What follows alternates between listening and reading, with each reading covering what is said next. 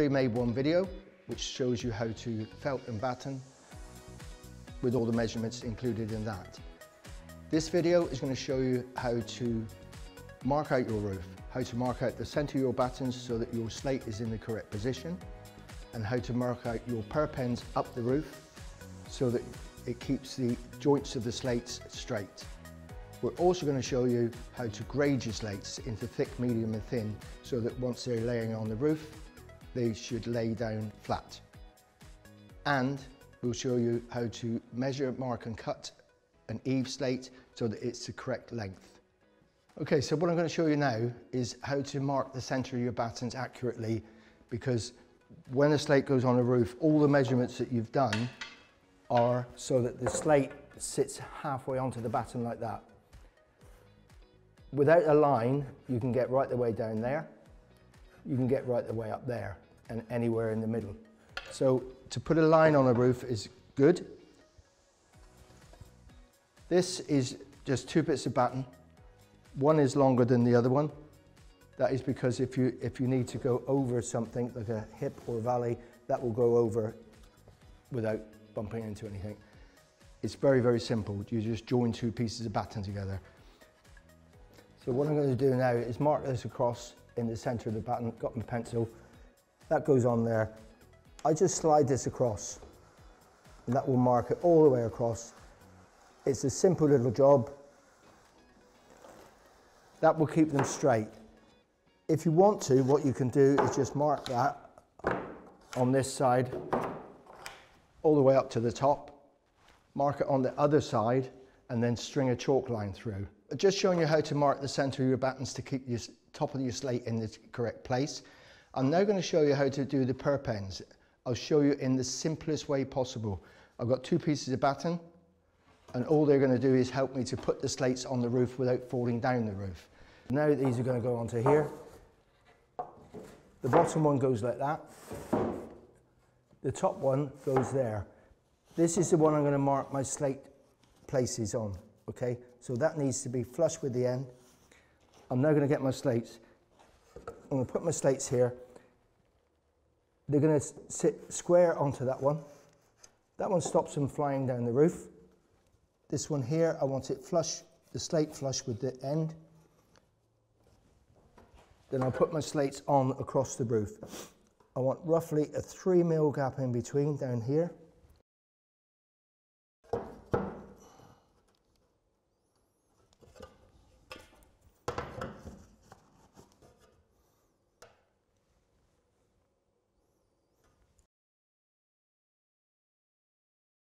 So I've laid my slates out across the roof. What I'm going to do now is mark where the left-hand edge of each slate is with the pencil. So I come across here. I'm going to mark it on my loose batten here because that is the one I want to use around the roof to mark the roof out. So mark the left-hand side of it, take that one off. Because this is an instructional video, I'm doing every slate so that that will give the end user the most control over where these slates go.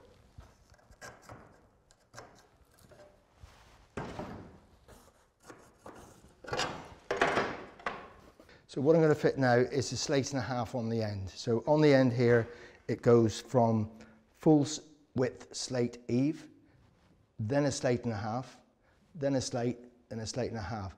That gives you your broken bond. So each course is a different bond. That's why I start off with a slate and a half. That will go onto there like that, to the end of the batten as the slate did just now.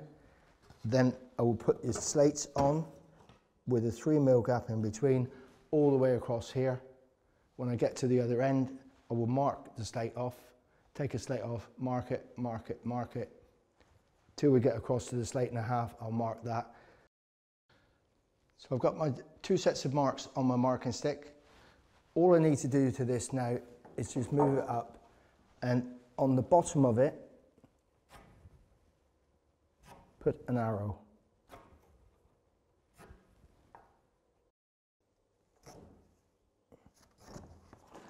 What I do on the end here, because there's a bit of batten left over, scribble that out so that I don't start from the right end.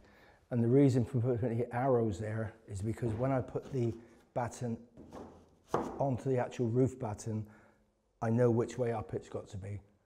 What I'm going to do now is mark this out on the bottom batten. I need a 50mm overhang on this verge. So if I put my tape in there like that, put the end of the batten to the 50mm, that's in the position I need it to be in now. These marks I've got here, I'm going to mark onto this fixed batten here. Every mark goes onto the eave batten.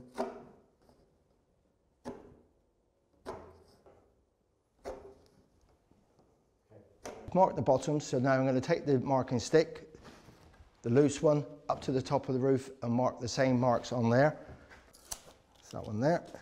And then I mark the marks from the marking stick all the way across the batten.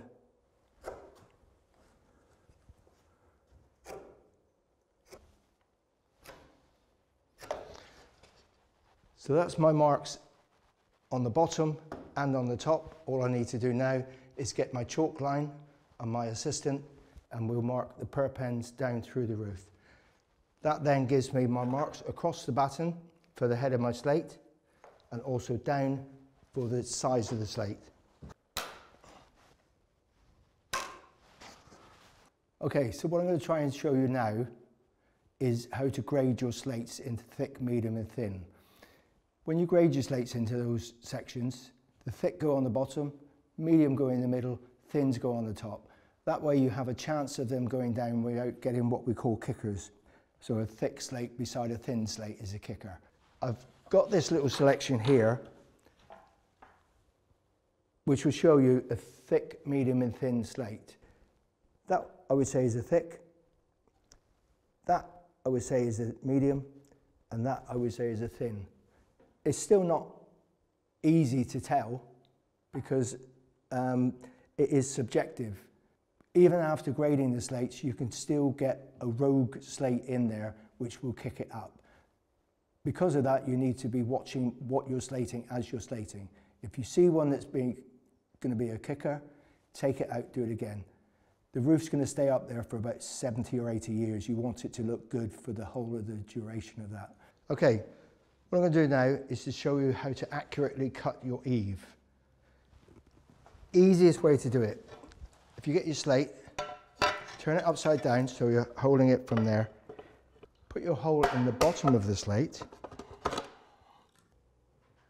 I put my slate now onto the central line that I marked on earlier.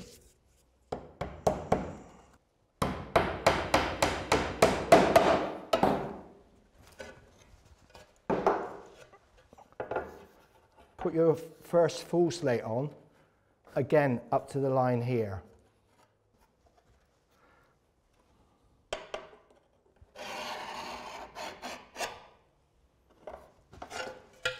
So now I've marked my eave. What I have to do is cut it.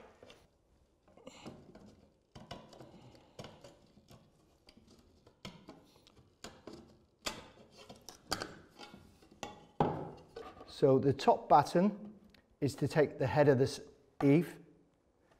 I then mark my hole onto the second batten. That way it gives me good fixing.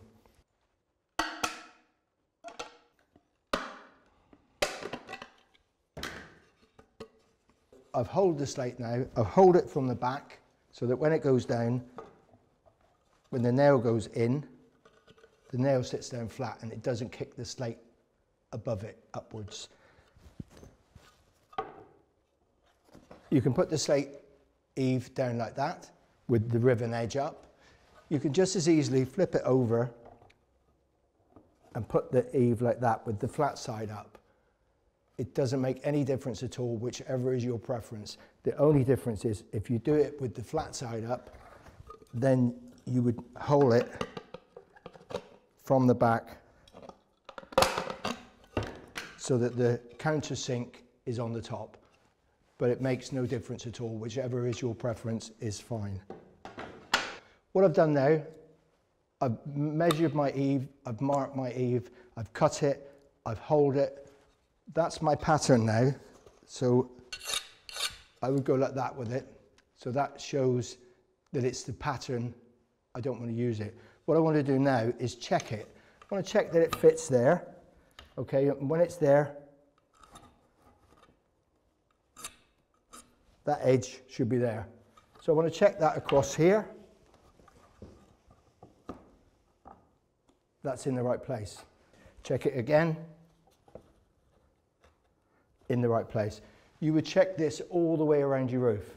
Once you know that that eave fits all the way around your roof, you then count up how many eaves you need all the way around your roof, and you use this as a pattern to mark. If you want 40, you mark 40, you cut 40, you hole 40, you have 40 to use. Okay, so we've now finished the end of video 2, and in that one I've shown you how to mark the center of your battens for the top of your slate. I've shown you how to put the perps or the perp ends onto the roof to keep your slates in line going up the roof.